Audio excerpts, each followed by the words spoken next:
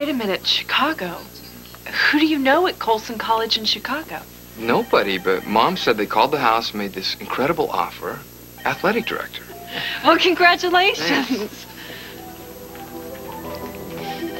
I can't figure out how they heard about me, though. Who cares? It's a great opportunity. Are you going to take it?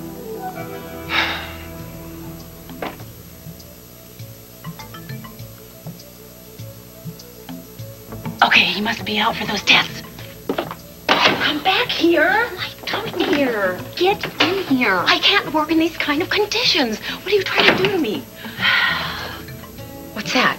This would be my checkbook. You couldn't pay me enough. Thought we were friends. We are, but there's some... Just be quiet. Let's get to work. We don't have a lot of time. Time for what? You understand, of course, my position is difficult at best. You want to sue Scott Baldwin and win. What's difficult? Well, one branch of the family finding fault with another branch. And, of course, there are the feelings of the child to consider. In any custody dispute, the welfare of the child is going to be the court's only concern. Serena is my grandniece. Just how difficult is it going to be to gain custody from her natural father? Not easy. But you are a blood relative, and you have ample means to support the child. If we had some compelling evidence of abuse or neglect on the part of the father, does such a thing exist?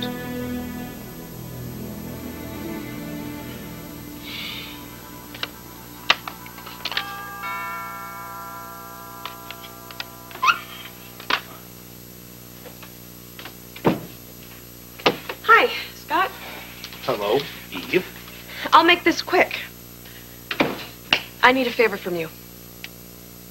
Another one. Oh, I hope you're keeping track of these. What's up? You know something about me that no one else knows.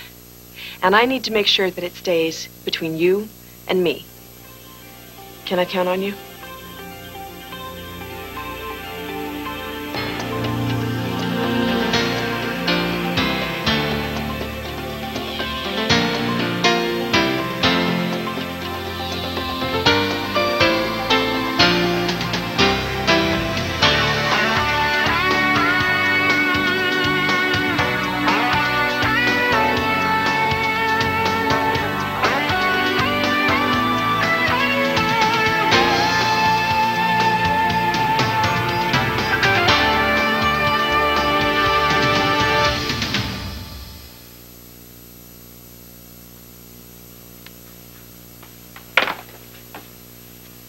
What?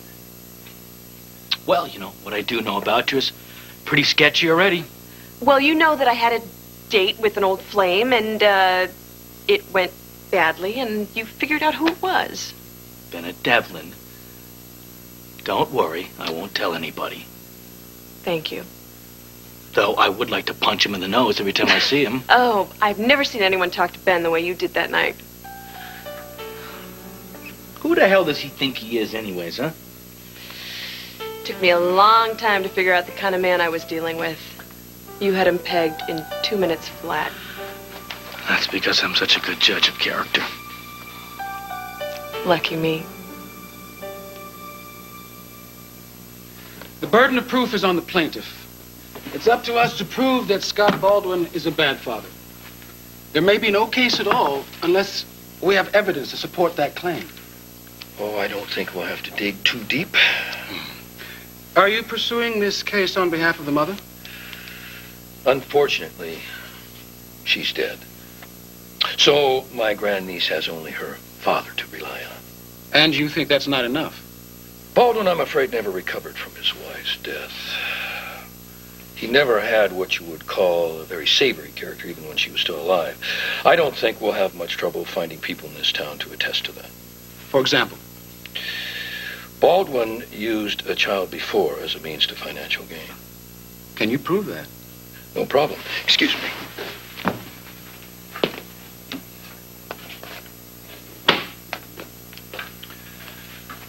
A babysitter of one of his other victims. He just wanted custody of Jason so that he could get his hands on that child's trust fund money. After Susan was murdered, He forged power of attorney papers. He embezzled money out of that sweet little boy. She is willing to testify. The Jason mentioned on the tape is Jason Quartermain, the son of Alan Quartermain. Do you believe that you can convince a court that you're a more suitable legal guardian for the child? Actually, I'd prefer the court to grant custody to the child's biological mother. I thought you said Serena's mother's dead. Dominique died, yes, of cancer. But even before she died, Baldwin was already starting to set the stage, if you will, by making such statements as, who will I have once you're gone? Why couldn't we have ever had a family? So forth and so on. He wanted a child. And so did Dominique.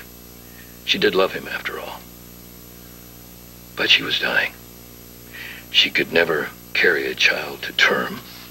The possibility of her cancerous cells contaminating any surrogate mother was just a risk she was not willing to take. So she needed to find a healthy, willing donor with a match that was close enough to convince her husband that she had finally given him the child he was demanding.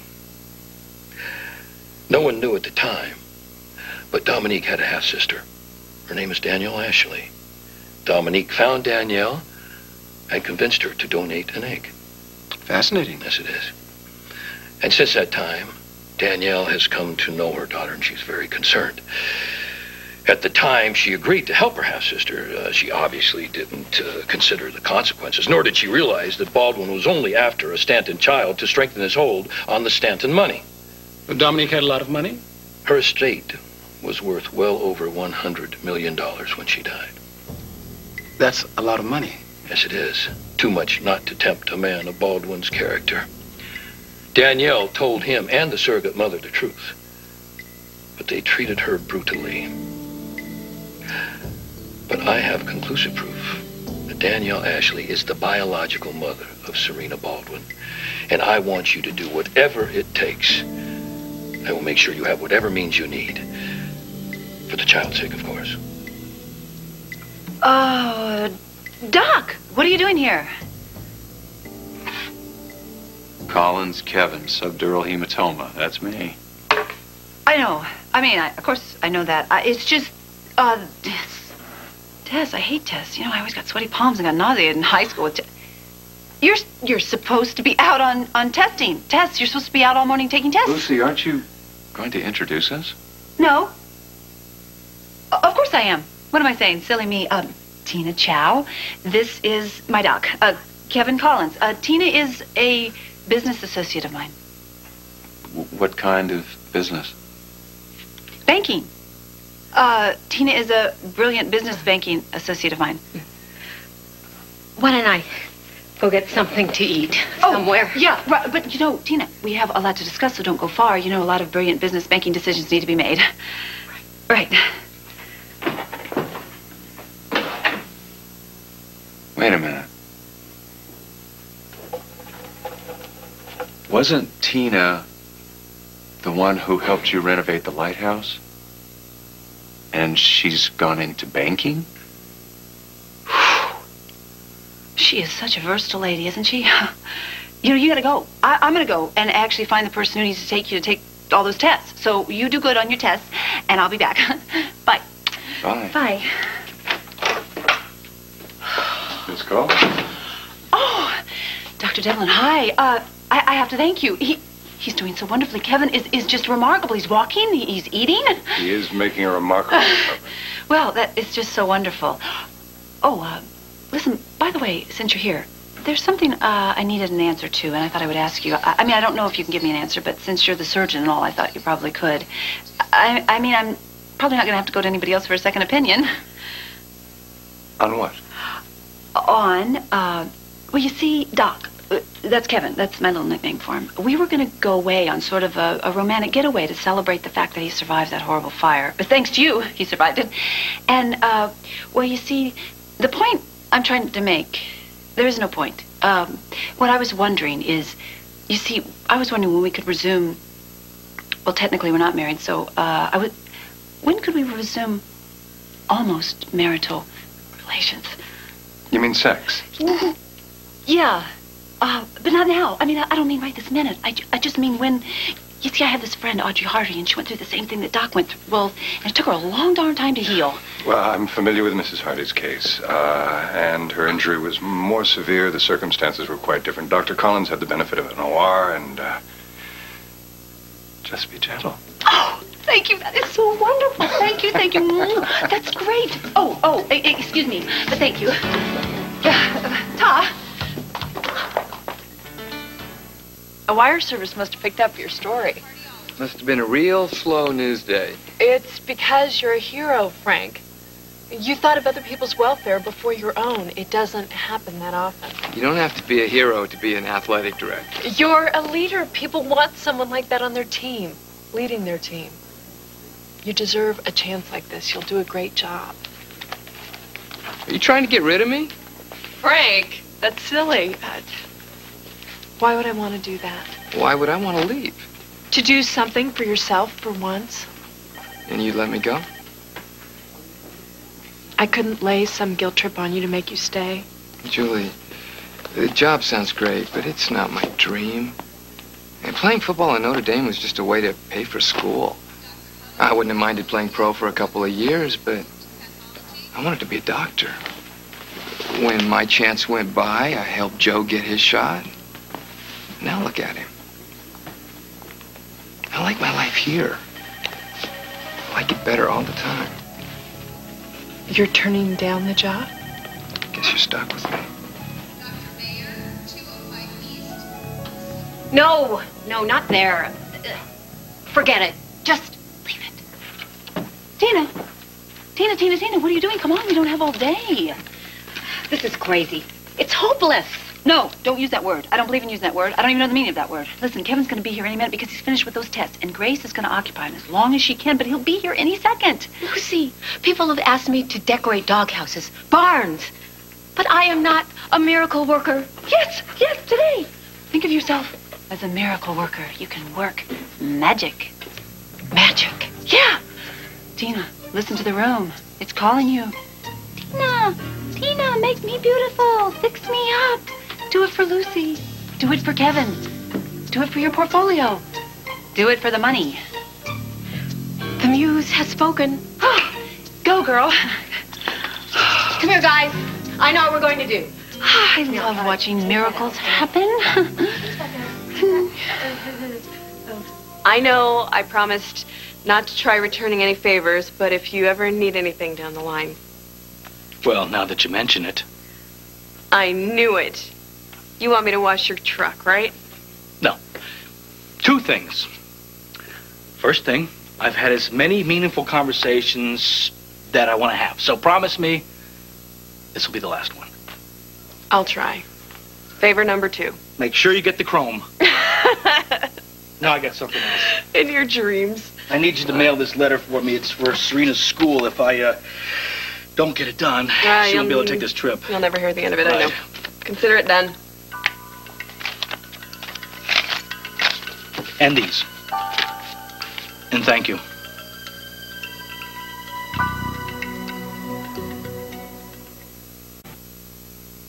I was thinking maybe we should take one more walk back to the nursery station. No. Okay?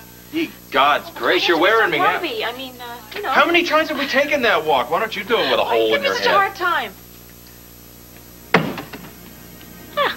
Well, enjoy your stay. Hey. Ow.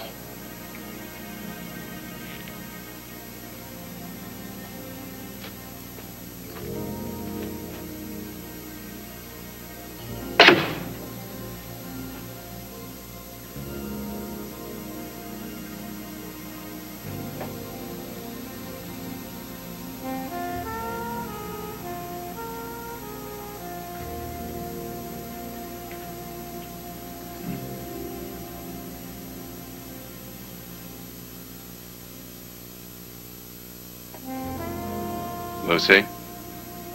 I'm in here, Doc. Just follow the rose petals. Oh, my. I'd say you've really outdone yourself this time. Well, you know, we were planning that romantic getaway to the plaza, and since we couldn't go to the plaza, I figured, why not bring the plaza to you? Would you get in here while the water's still warm?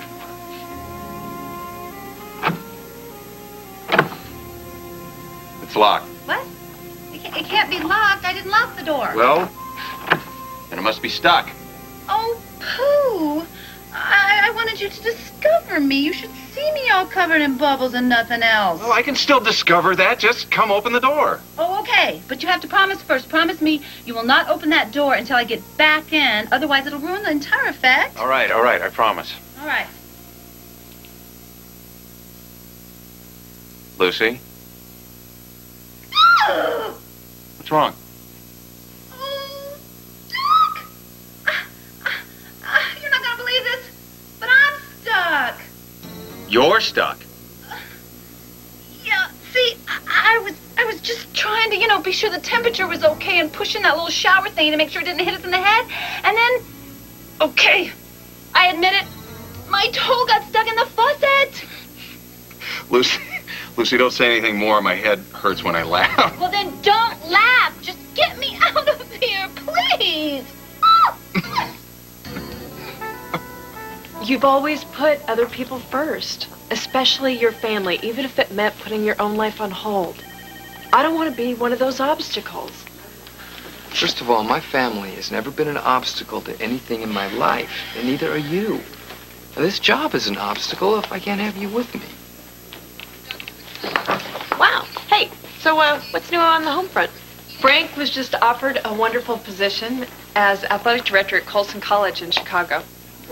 When do you start? Actually, I'm not going to take it. I've got too much going for me right here in Port Charles. Well, I say good for us. Julie and I would hate to lose our favorite slumlord. Watch yourself, Eve. I'm sure there was a compliment in there somewhere. You have time for coffee? Always.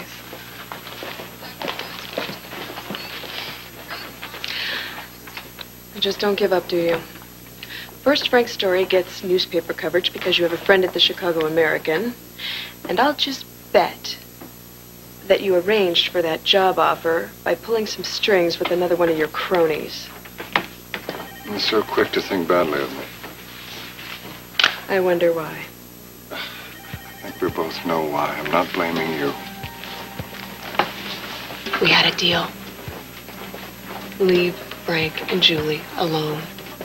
Didn't you hear me say I was leaving Port Charles? You don't have to be in the room to cause damage, Ben. I profoundly regret that I've made you able to say that with such conviction.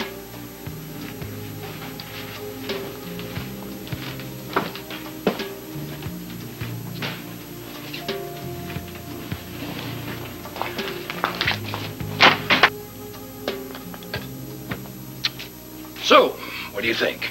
Do we have a case? I'll study my notes, and I'll get back to you.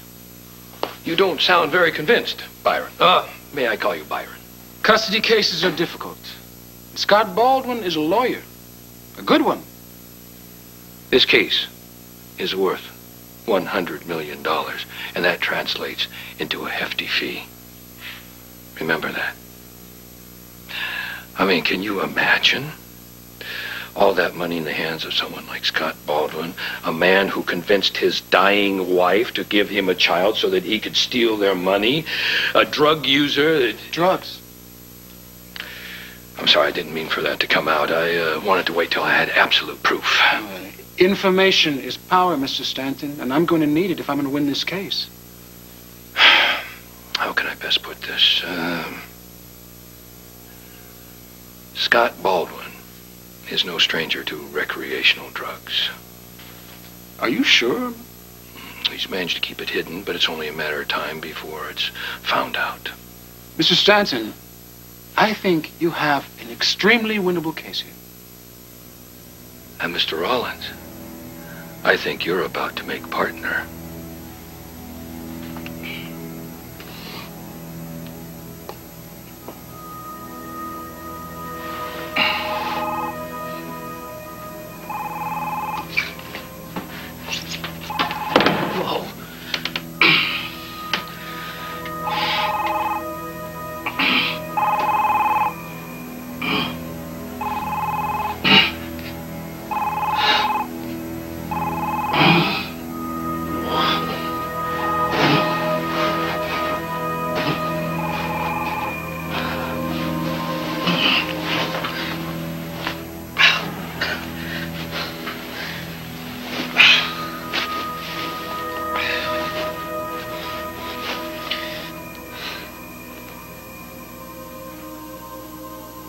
What are you doing here?